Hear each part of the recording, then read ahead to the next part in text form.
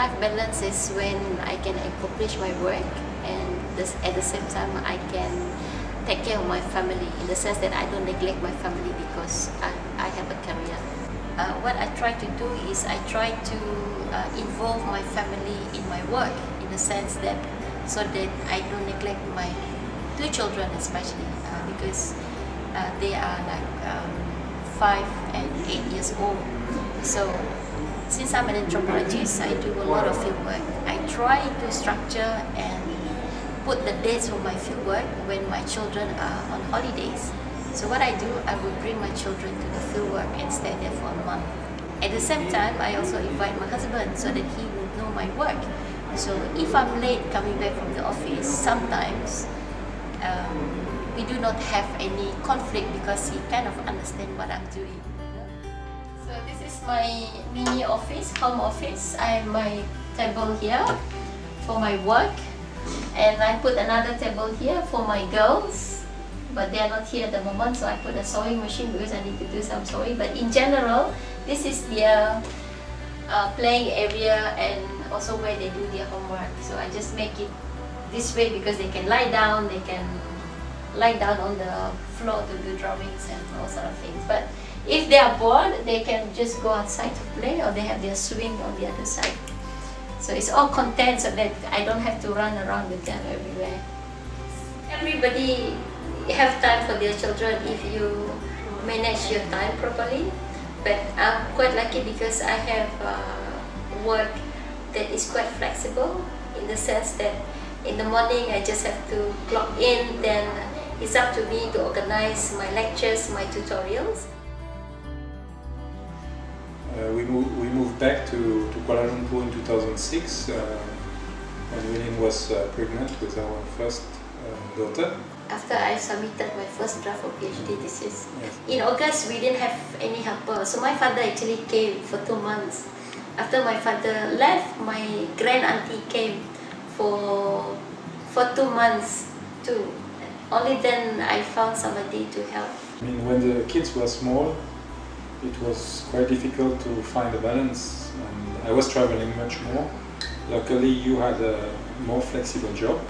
Well, I put all the research aside. I didn't have any research until 2011. Every time we would have the domestic helper who is leaving, for example, it would be a panic because we have nobody to turn to, since we are just by ourselves in KL. Every time it's a new struggle to consider what are the different options we have, and even a few times discussion where one would have to sacrifice their job for the children, because that's a difficult thing. We try not to let go, so we have this balance between work and family. With all this experience of being alone in Kuala Lumpur with no support, on the professional side, since I'm managing a company here of 100+ people doing manufacturing, I realized also that my employees were struggling, and we were also struggling to recruit people. In terms of profile, we see that many people are coming from different state of Malaysia to seek for job in Klang Valley. So they also have this, a bit like us, this situation whereby their family is not here, their family is back in the Kampung. So in order to make my company more attractive, we decided 3 years ago to target specifically working mothers, and to tailor our human resource package in such a way that those women who are struggling could find a job and focus on their job without having to worry about their kids.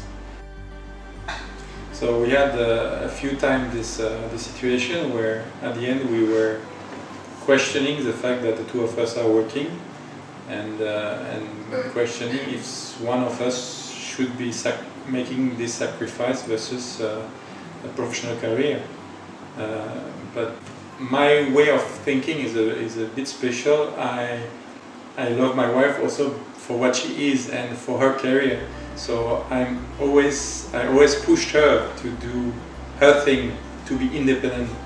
So I would not sacrifice what she has been studying for just an issue which is a family management issue. We had to sort it out in other ways. Balance, even though it seems to be there, you know, without we knowing it, but we manage somehow. Yeah.